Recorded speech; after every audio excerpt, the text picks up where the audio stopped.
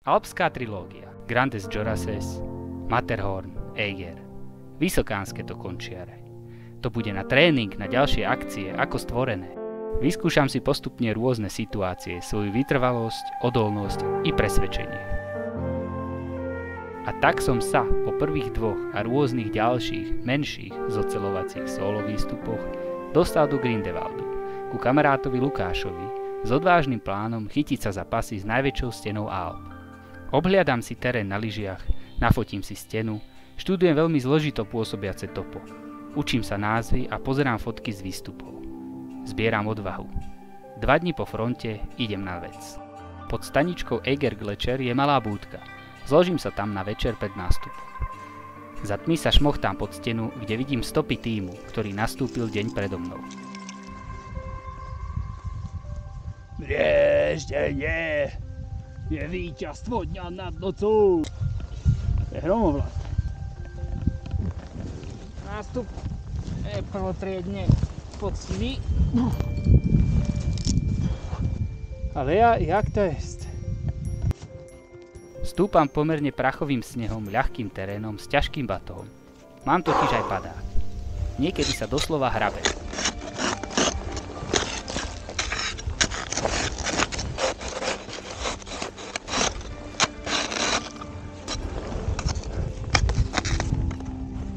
Pár prahov a ľahšieho mixového lezenia.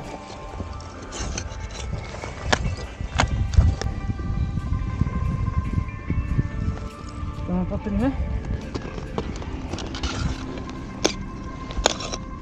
Nasleduje travers, kde sa slabo držiaci sneh rozhodnem zajestiť a rovno si to napálim do ťažkej špáry.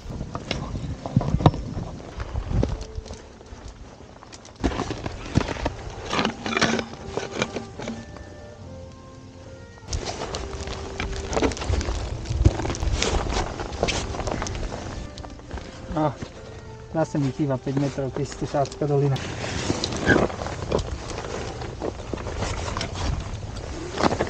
Až pri zlaňáku si všimnem štand schovaný za kameňom. Spojil som zase 2 dĺžky.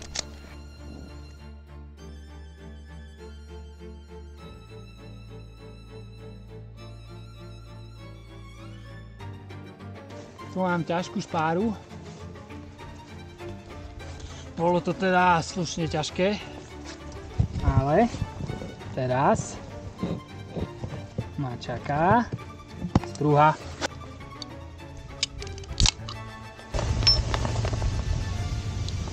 Trošku je chrumkavý, no to sa stáva.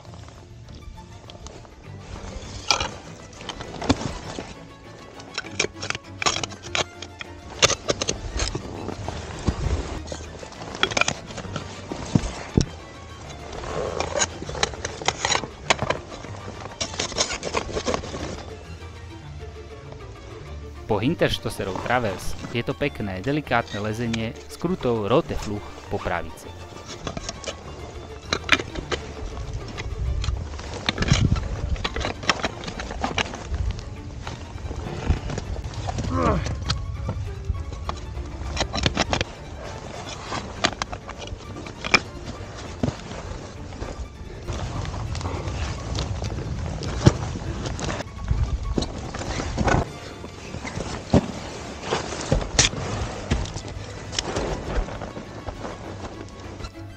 Travers prefrčím pri posratí, pretože laná sú také kadejaké, len nie poriadne.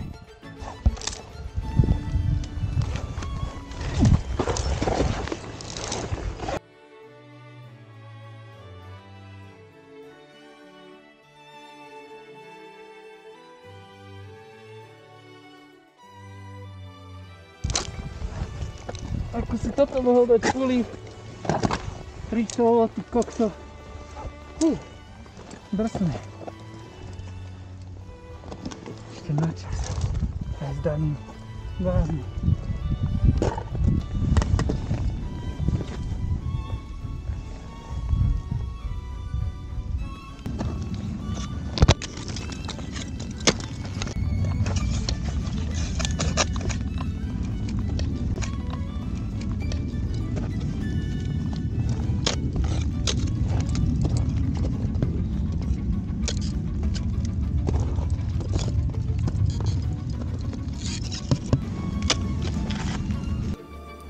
Prebehnem free solo cez prvé ľadové pole až po hadicu, ľadovú stužku spájajúce prvé s druhým ľadovým poľom.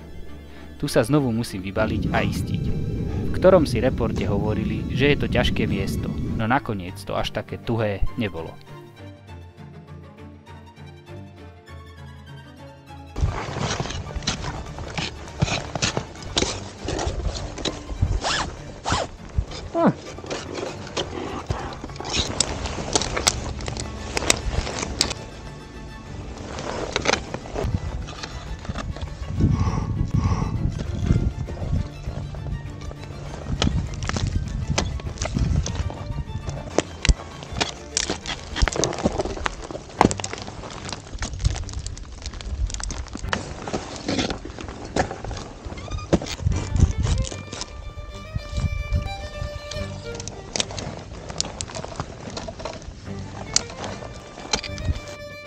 Náhlim sa, lebo noc získava prevahu.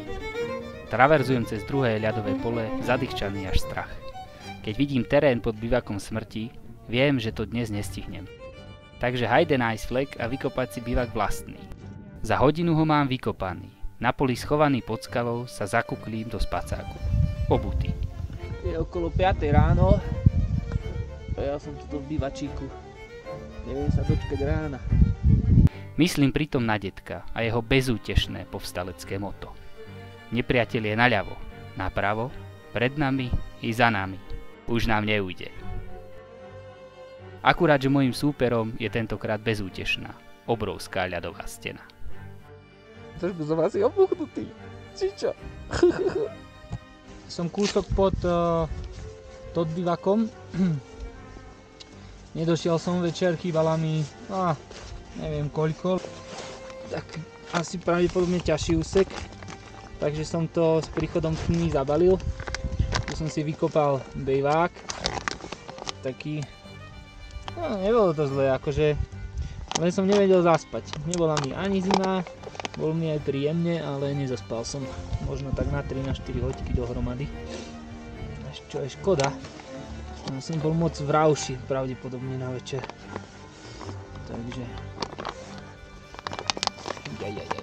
raňajočky s výhľadom. Cez ľadové pole mažem ku žehličke, kde ma čaká istená dĺžka, ktorá ma opäť vycvičí. Hoci je to len M4+. Problém je v grúni, ktorý sa rozpadáva pod mojimi rukami. Nie je to strmé, ale šmiklavé a ťažko zaistiteľné. Frísolujem 4 dĺžky so zastávkou na todes bivaku, kde zhltnem čosi čokoládky, popijem vody zmiešanej s kameňmi.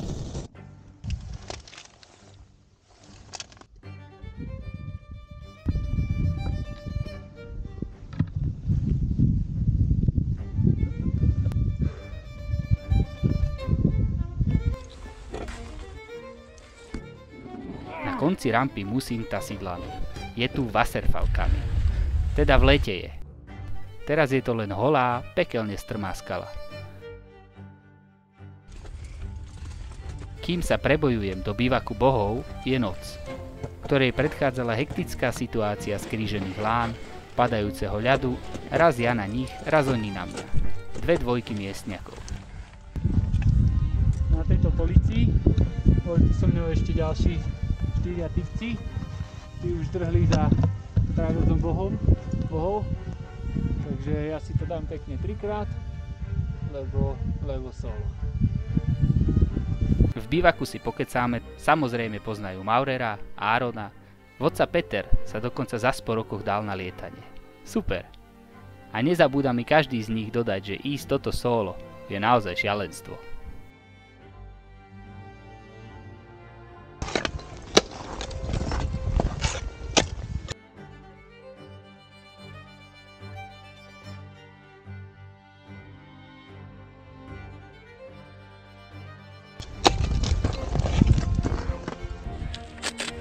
Takže božský travers. 120 metrov mi trvá asi 2 hodiny, lebo všetko si idem pekne 3-krát. A teda není to prdel. Tuto les po hore, ktorá sa vlastne rozpadáva.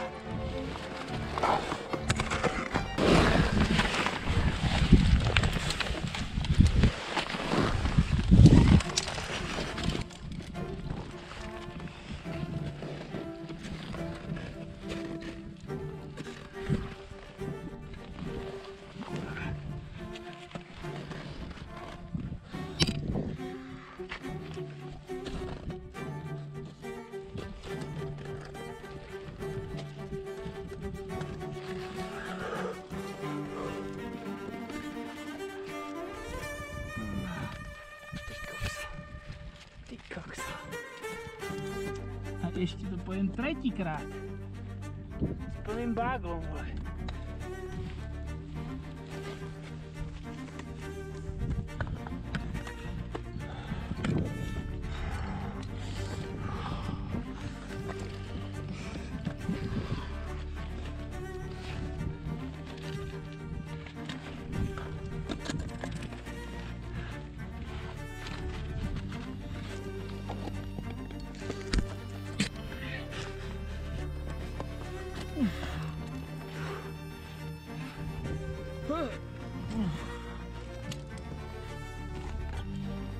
Tu keby spadnem, kivadlo aj na koniec sveta. Asi.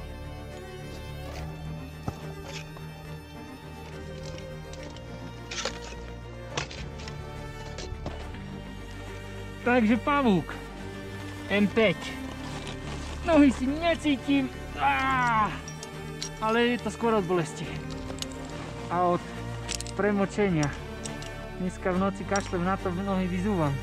Topánky, posledné si dám po nožky, lebo to je peklo. Ďalší na rade je pavúk. Ľadová stena, síce položená, ale z celkom slušne tvrdého ľadu. Píšu 2 dĺžky za M5. Balaškami šermujem a nohy ma pekelne bolí. Už 3. deň som sa nevyzul, aby reku nezmrzli topánky.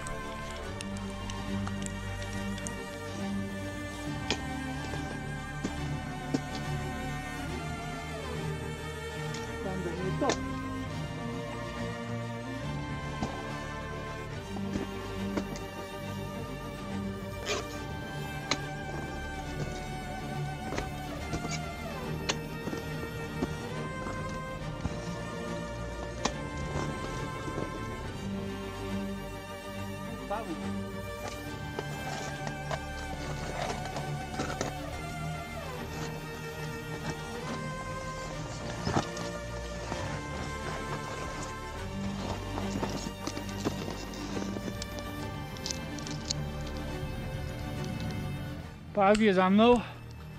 Posledné, podľa mňa krax.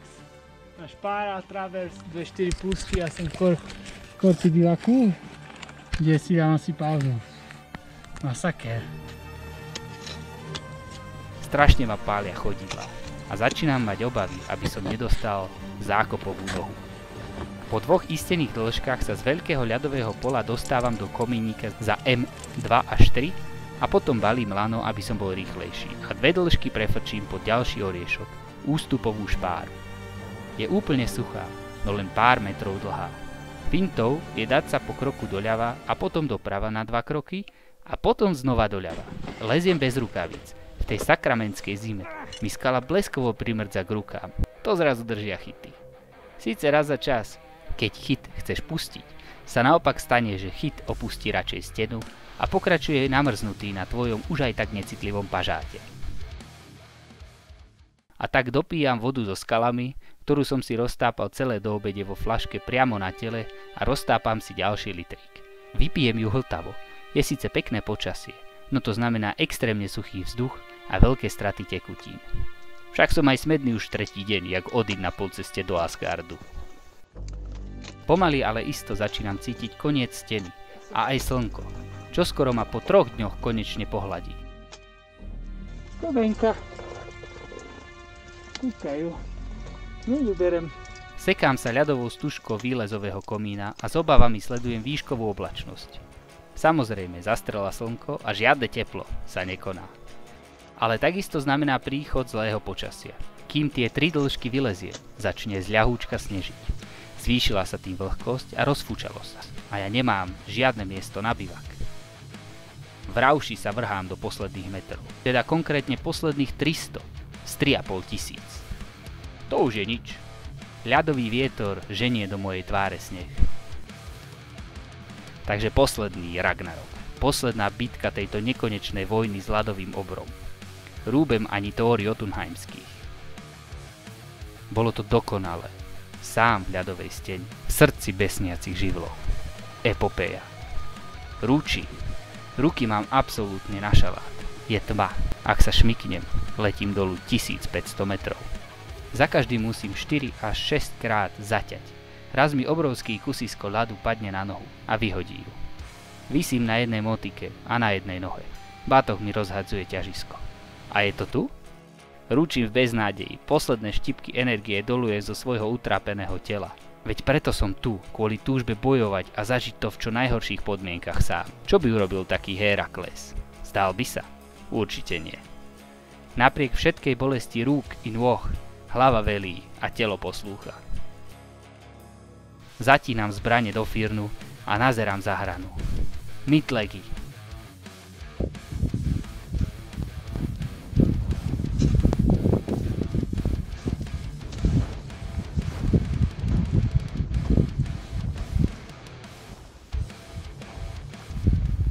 Netuším koľko je hodín.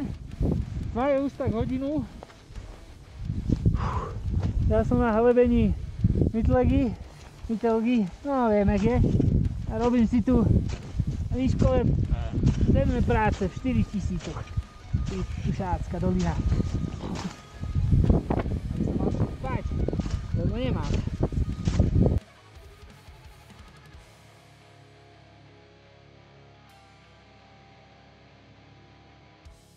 Noc je dlhá, mrazivá, sneží. Chlad lezie za nechty. Som v oblaku. Vlhkosť robí s pocitovou teplotou svoje. 3-krát za noc si zvarí vodu do fľašky, aby ma hriala. Je niečo po polnoci, 4. dňa. Všetko ma tlačí, spacák je premrznutý a do ksichtu sa mi sype sneh. Ale snáď to voľako už dovojujem to ten Ragnarok. Krucinál, motika, špagát.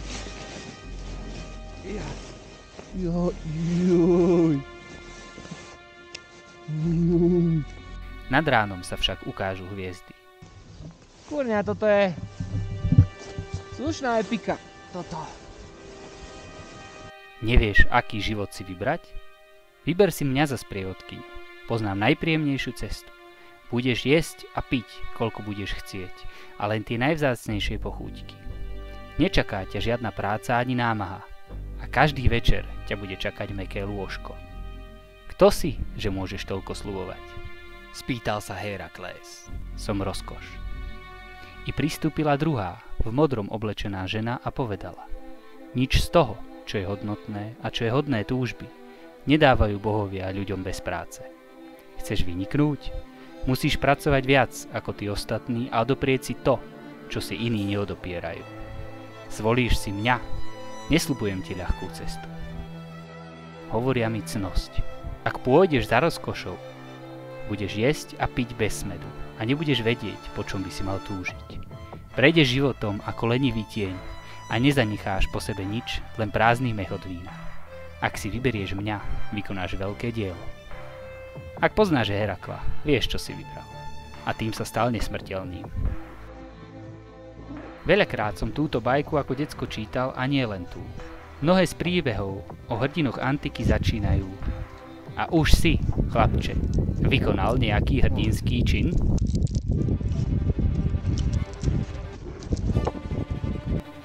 Ako vlastne vysvetliť ten pocit? Keď sa dobrovoľne, z vlastného presvedčenia odhodláš nasadiť svoju existenciu. Keď bojuješ s nepriazňou na všemožných frontoch. A prebiješ sa, lebo si sa prebiť chcel. Keď úplne chápeš tú Gimliho hlášku: takmer istá smrť? Mizerná šanca na úspech? Haha! Tak na čo ešte čakáme?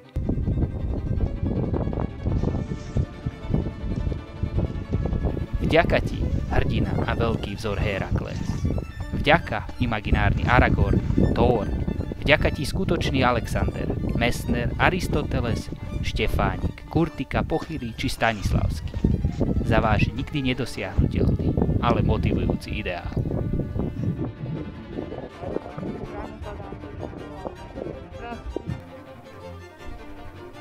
A som tu. V hlave je však prázdno. Sedím na vrchole EIGERu ako princ na bielom koni. EIGER.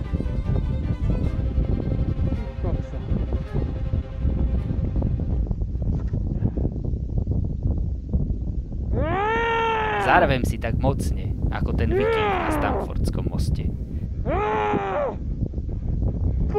šopa!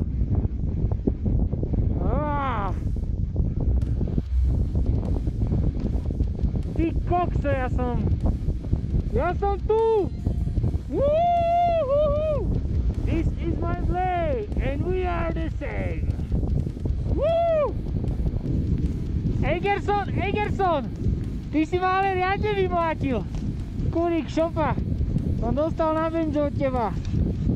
Woo! To bola Valhalla!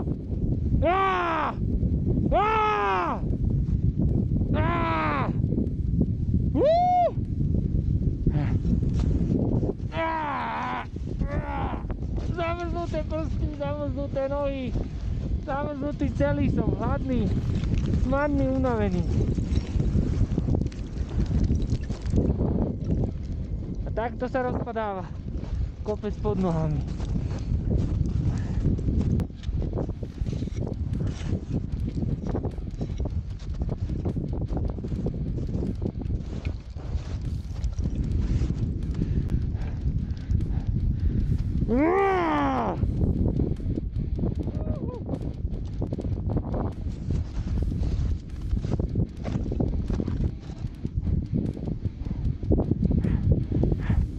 Na to si musím normálne sadnúť na toto.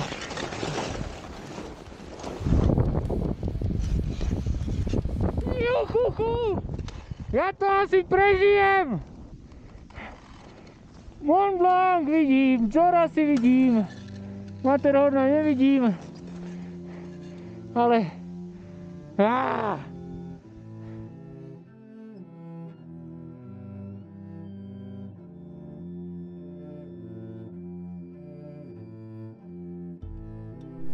A k rúne? Vďaka, že vo vašom lone môžem život milovať a zažívať takéto osobné pekielka korenené nádherou, ktorú dokáže umocniť do výšin najväčších len a len vypätie všetkých mojich síl. Toto zlomové pekielko si budem uchovávať ako najkrajší diamant, ako klenot, ktorý brúsim už dlhší čas a tým sa stáva tak dôležitým.